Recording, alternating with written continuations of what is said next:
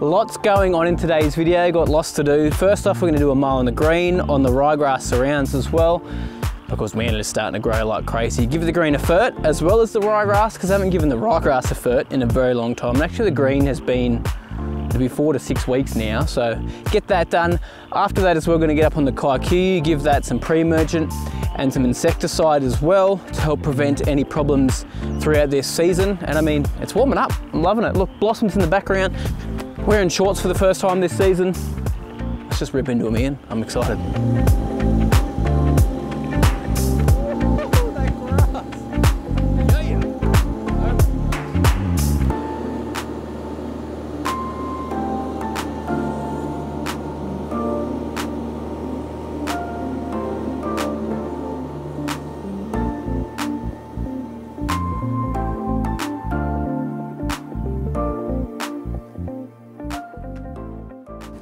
Well, the ryegrass is looking pretty good at the moment, looking schmick.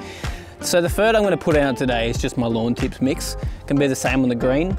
The spring mix, I'm going to put out some enhance in there as well, just to give a little bit of a kick of colour.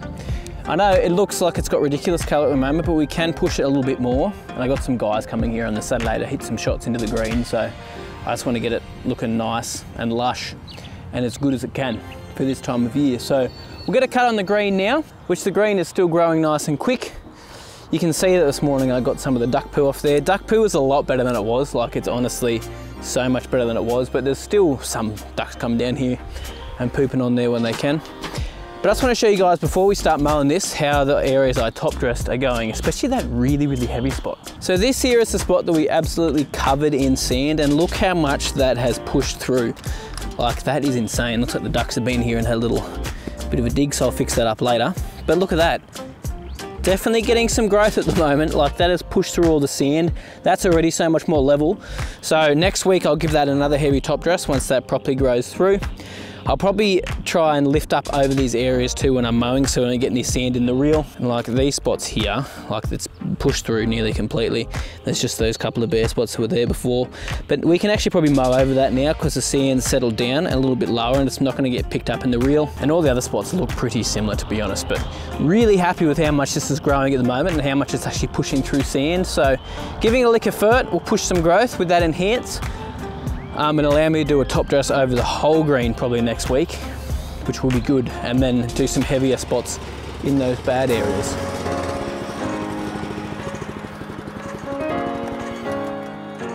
So today I'm going to give the green a double cut. We're going to probably put some diamonds into it. So go diagonal this way and then go the 45 on the diagonal the other way to get it striping up. And yeah, I'm reckoning we're going to get quite a bit of grass off today.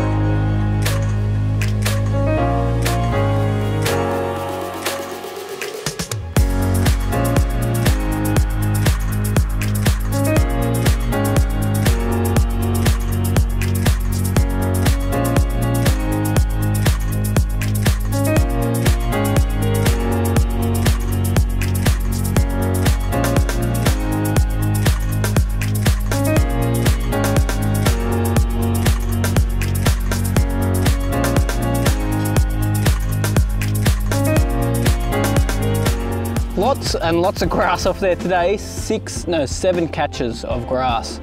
I really need to up the mowing now. Wowzers. It's looking good. Definitely needs a feed though, so we'll give it a feed in a minute, but I just want to fix a couple of problem areas I'll show you. So I have got a little patch of fusarium just here, so I'm actually going to plug that patch of fusarium. It's just scarring now, the disease is gone. It's not active, but there's just a big scarring patch there, which we've got growth coming back through, and that will creep and spread out, but I want to get rid of that because it's close to where I normally place my pin, which we're going to replace the pin limit as well. Let's take some plugs, remove that nasty looking patch to the edge somewhere, and then we'll change the hole as well. Time to take this spot out of here.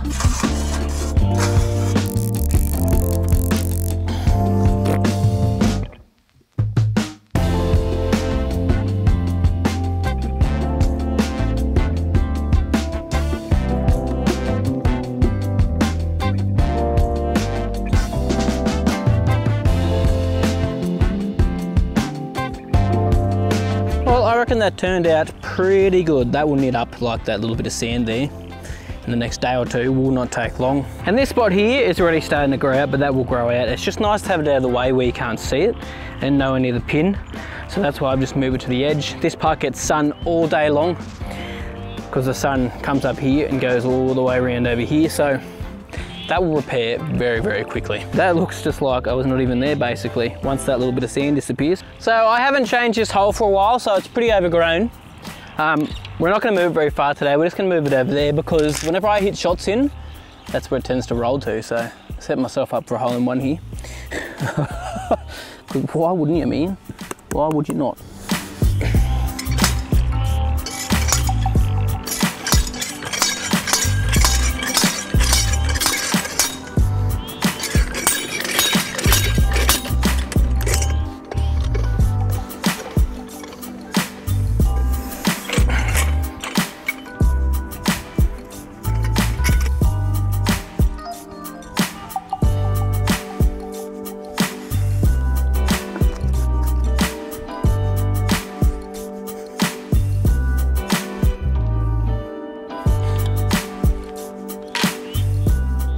Beautiful. It's even straight. Woo. So that's where we took the plug out, where the old hole was. Pretty good, man. You can hardly tell apart from a little bit of sand again around that spot. And this time of year, you don't see them within a couple of days because it starts growing so much. So satisfying though, changing holes. Might have to hit some shots into it later. So you can see that the kaiku behind me is starting to green up. All those scalp marks are starting to disappear little bit by little bit. So we're getting some growth now. So we're getting close to reno time.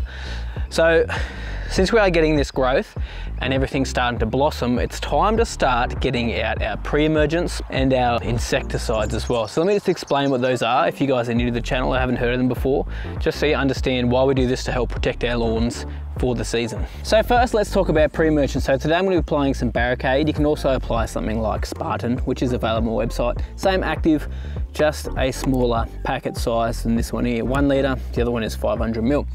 Just depends on how large your yard is and how much product you need. But what this is going to do is prevent weeds coming up in our lawn, especially those nasty grassy weeds that are hard to get on top of, like Paspalum, crow's foot, summer grass, which some people call crabgrass, especially in the States, and a couple of other weeds as well, but they're our main ones that are preventing this time of year. Now, we applied around end of August, which is now, start of September, depending on where you live. If you're in a warmer climate, I'd be getting it out now.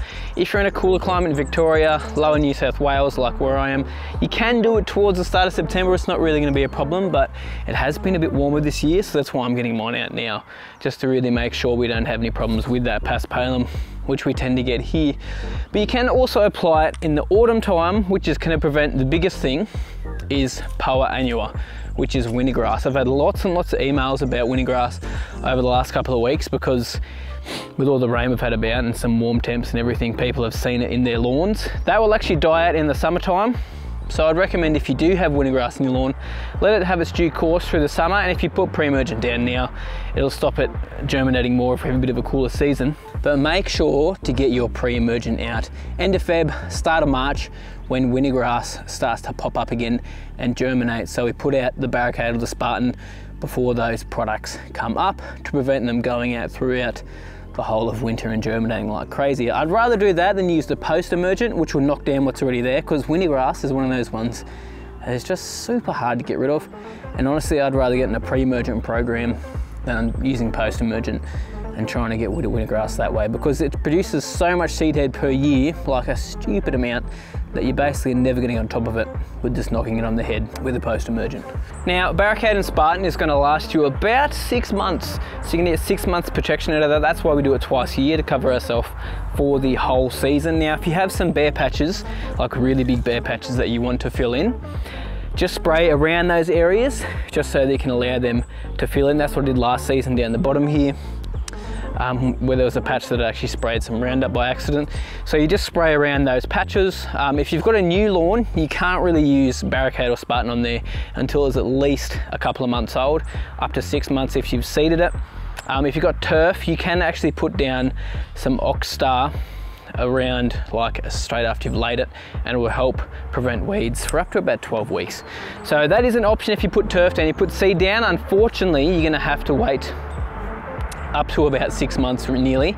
So do not put pre-emergence around any time near where you're seeding after you've seeded until your lawn is nice and mature. Next we're going to put down some Acelepryn GR. So this is going to prevent grubs throughout the whole growing season. So the main one we're targeting at the moment is going to be African black beetle, which are those little curl grubs you will see in your lawn. They probably start feeding on the grass more towards end of October, November and December. It just really depends on where you live. We need to get this out just as they're sort of planting their larvae in the ground, or even before they do. So around your pre-emergent timing.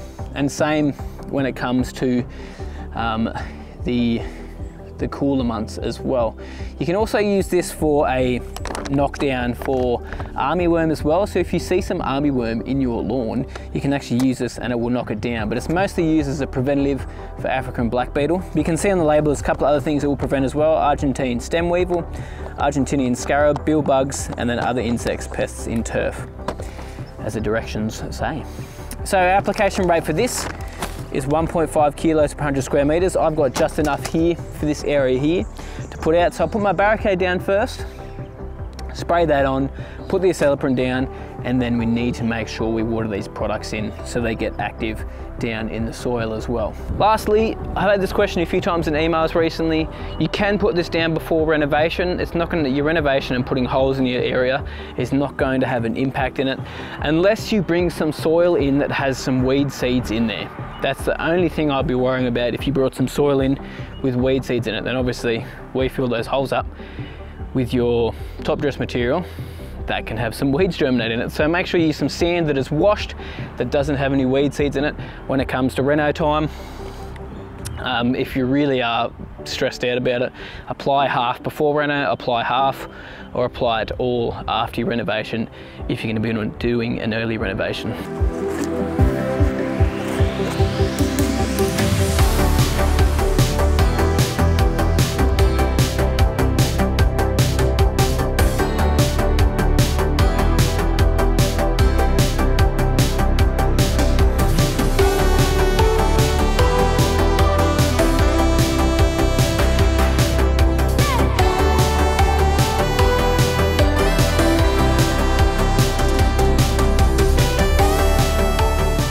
So product's all down, just watering it in now with my Sumi soaker, which I need to get irrigation here, but the Sumi soaker does a really, really good job. Nice and fine droplets, like perfect for these sort of situations because it doesn't absolutely flood it. You can run it for a long period of time. You don't get as much evaporation as well because they are such fine droplets. I just love that side too. Reminds me of a kid running through sprinklers and stuff. Feels like spring, bro. So you may have noticed I'm wearing this shirt today. Story behind it. If you guys have followed the channel for a while, you know I'm a Liverpool supporter. The only reason I'm wearing this is because a guy called Jamie on Instagram said I would not wear one of these shirts if he dared me to, so I'm wearing it. That's all it is. It's pretty cool though. He actually got lawn tips on the back with 17 because that's when I started doing the YouTube videos. So hey, thanks for the gift, mate. I'm sure I'll wear it when I go for a run and get a little sweaty. Today we're putting out my lawn tips mix. So we're putting out my Nourish, Brilliance and Vitalize. We're also putting out some Enhance as well to give a bit of extra kick of colour. I always like to add the Enhance in there just personally because I like the colour that the liquid iron it gives and a little bit more of a push of growth. It'll just make this thing shine for when I've got a couple of people here on the weekend. I put everything out at 200 ml per 100 square meters. So it's about 1,000 square meters with the ryegrass and the green as well, putting the same mix over the whole area. We'll go over it in two directions. I've used about nearly 60 litres of water as well in this spray here from BA Pumps and Sprayers. So, mate, this thing makes it so easy. You don't have to keep going back and filling up my sprayer when I'm doing a massive area like this. So it's good. Anyway, let's rip into it. Let's get some colour into this. Let's get some growth into it. Let's get it looking schmick now that the weather's starting to warm up.